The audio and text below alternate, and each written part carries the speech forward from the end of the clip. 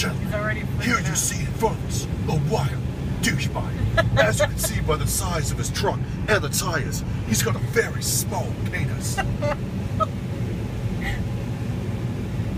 Also, the loud muffler is a good indicator that he can only sleep with somebody with STDs.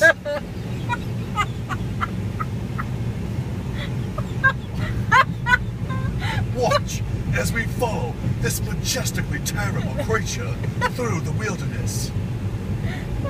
Oh, he's slowing down. This is a sign of danger.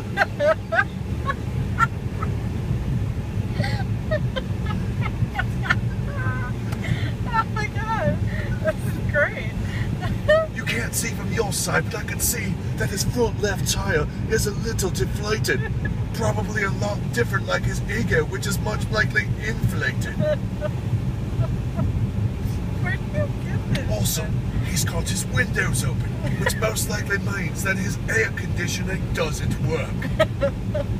And he is clearly trying to get around the simmer. Now watch him speed up like a douche bike. Oh, look at him go. Wow. What a douche bike. Now watch as he goes up with a helpless, unsuspecting woman in the car to further his assholeness towards humanity. Watch with us. Oh, and he can't even stay within the confines of the lane of which he is driving.